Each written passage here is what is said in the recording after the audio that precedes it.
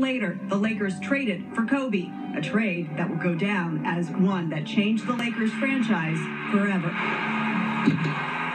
Kobe played his entire 20-year career with the Lakers. His resume, off the charts. He was a 5-time NBA champion. He was named the NBA Finals MVP twice. He made the All-Star team 18 times. He also won Olympic gold medals as a member of the U.S. national team in 2008 and 2012. Most Lakers fans will never forget January 22nd, 2006. 81-point game. It went down as one of the greatest individual performances in league history.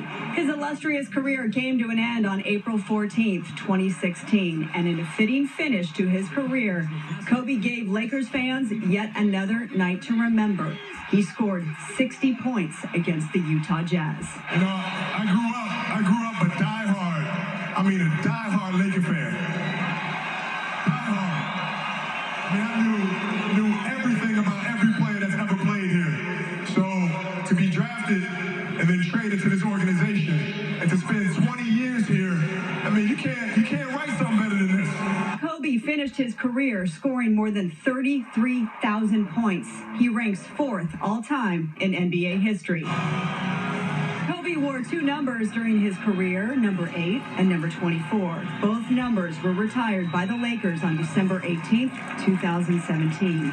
Bryant was called one of the greatest players in the history of our game by NBA Commissioner Adam Silver.